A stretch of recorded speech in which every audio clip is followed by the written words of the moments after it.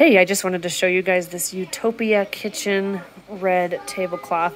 As you can see, I have not ironed it since we got it for Thanksgiving, but it has been great. Like, it doesn't feel like luxury, like it kind of has that, you know, polyester-y feel, because it is polyester, but it looks fantastic.